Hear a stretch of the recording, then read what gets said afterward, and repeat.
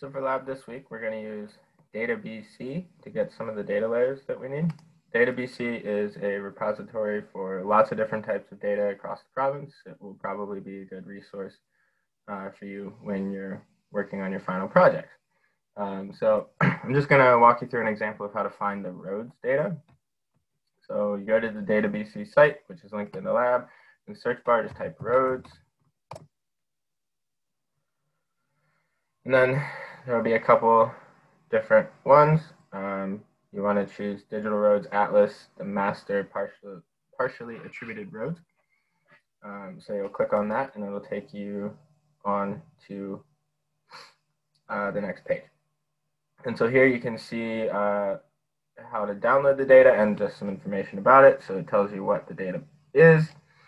To download it, you'll follow this link. I'll walk you through that in just a second. You can preview it here, so you can see the different road types, for instance.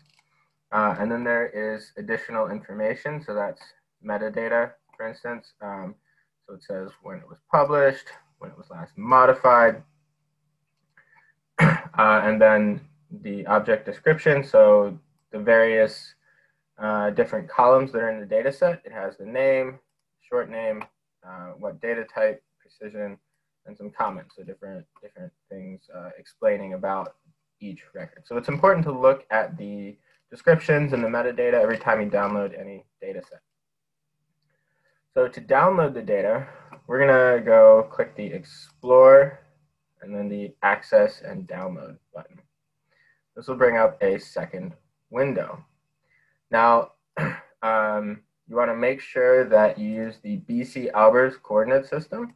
The other data that we're working with in the lab is also in BC Albers, and so it's important to make sure that all of the data sets are in the same projection.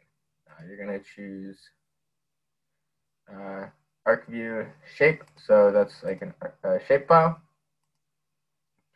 And then under area of interest, you're going to choose map sheet. You'll notice here this percent of max, right? It says 150%. So right now, it's trying to download all the data for the whole province. That's actually 150% of the maximum allowable download size.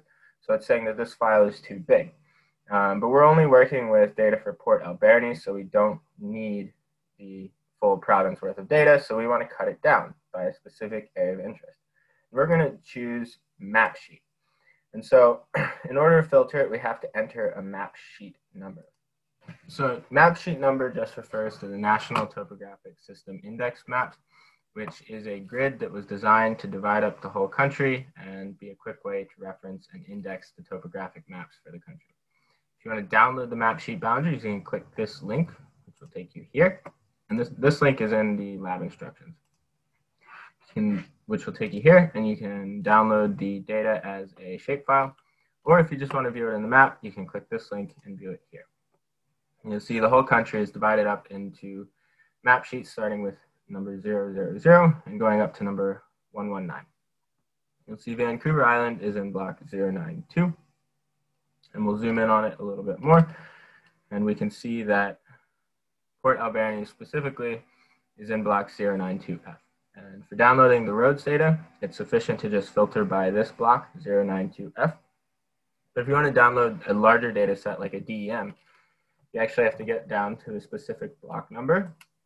And so if we wanted to download the DEMs for Port Alberni, we'd need both 092F02 and F07. And you'd have to download them separately and then mosaic them together. But I've already done that for you and provided it for you here in the lab. So again, make sure you select map sheet. And then to filter it, we said